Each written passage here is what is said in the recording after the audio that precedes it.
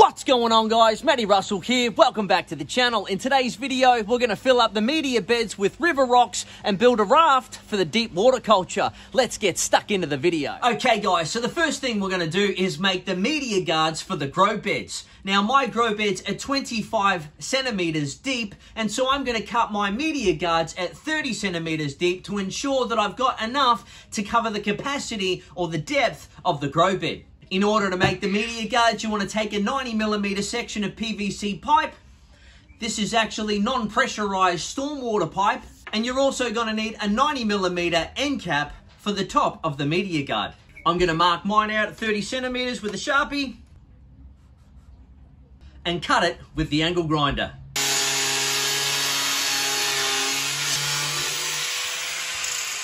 Now that I've got my 30 centimeter section of PVC pipe, it's time to take the drill bit and periodically drill holes throughout this media guard.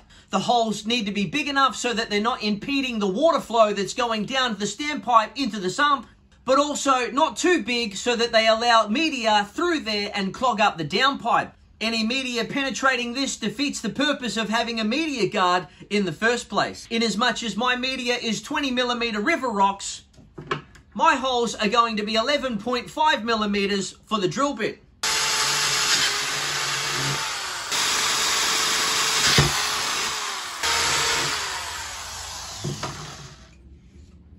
Alright, so now that we've got our section of media guard all drilled out, it's time to go ahead and remove all of the swarf or loose plastic that has been caused due to the drill. We don't want any of that fine plastic ending up in the system and in the fish's mouth, so it's a good idea to clean it off.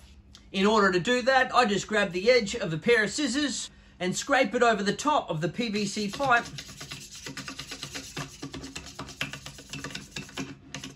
to clean off all the swarf. In order to remove the leftover bits, I'm actually going to take the end of the scissor, pop it in the hole, and just scrape around to remove any of the final bits of swarf that still remain. Now that the swarf's removed, it's on to the last step of modifying the cap in order to go on top of the media guard. If we don't modify the cap and just pop it straight on, then what tends to happen is when it's in the system and the media is surrounding it and you try and pop off the cap in order to have a look whether or not your standpipe is flowing correctly or whether or not some roots have gotten in there and clogged it all up, the cap gets stuck on there and you can actually pull your whole media guard out of the grow bed and allow all the media to fall down onto and into your standpipe. Certainly something that you don't want to happen. So in order to stop the cap from getting stuck on the end of the PVC pipe, we modify it by cutting a little section out just here in order to allow it to slide on and off with ease.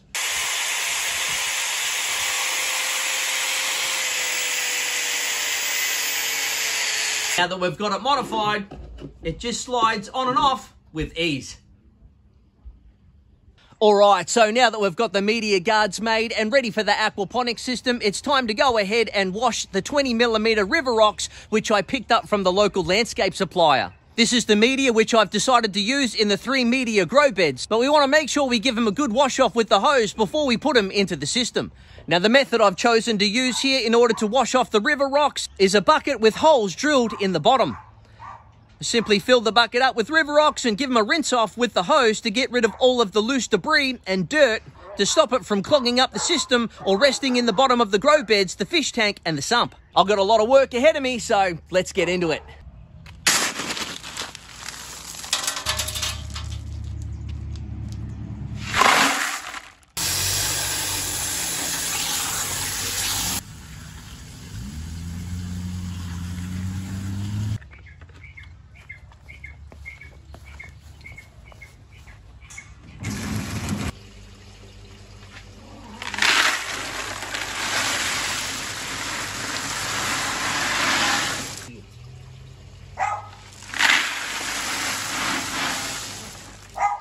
Now when it comes to putting the river rocks around the standpipe, you want to take your media guard and place it over the top of your water outlet standpipe. Once we've got it into position, we take the river rocks and fill around the outside in order to secure it into place so that we can fill up the rest of the bed around it.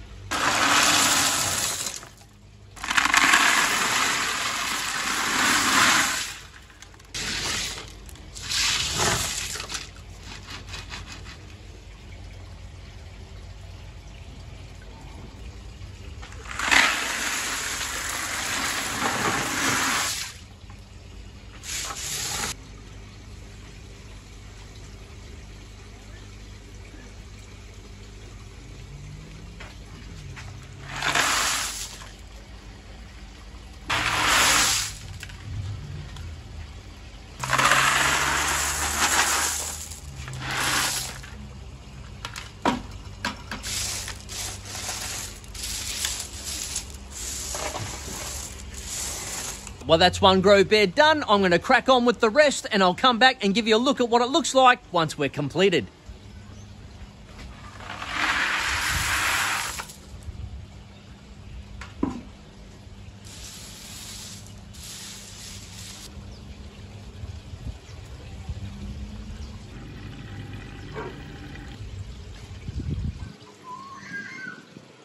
So the media is in the grow beds, and now it's time to move on to the floating raft.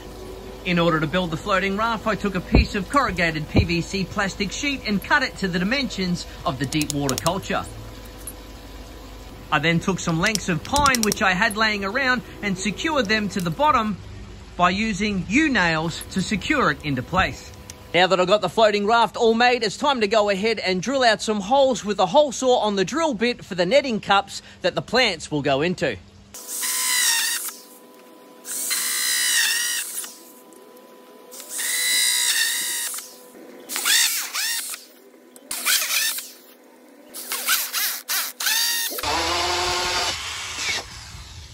The floating raft's all made, holes are cut out, and it's time to whack it in the deep water culture.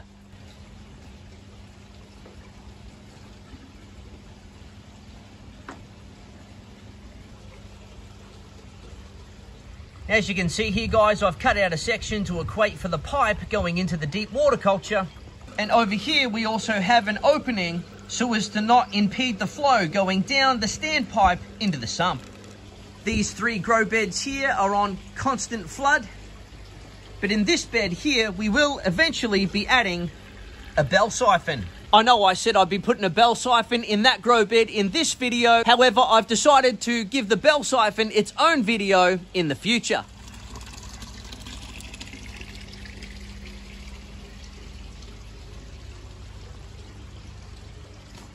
And there you have it, guys. In next week's video, we're going to clad the entire system with timber because there's nothing worse than having an aquaponics system that looks like it come out of the apocalypse. Thanks again for joining. Hit the thumbs up, subscribe to the channel if you haven't already, and we'll catch you in the next one.